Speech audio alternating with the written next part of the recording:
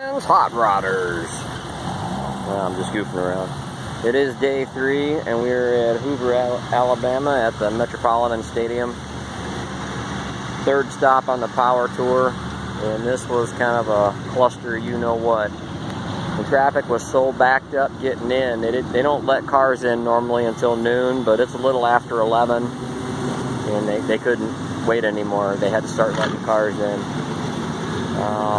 It was a little bit of a similar scenario at Chattanooga yesterday, but today is even worse. I think they're projecting about 7,000 cars here today. So right now everybody's coming in. We're parked in our VIP Gold section. There's Mama getting something out of the car.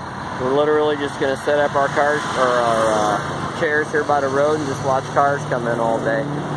So anything exciting comes up, I'll be sure and get some more video of it. All right.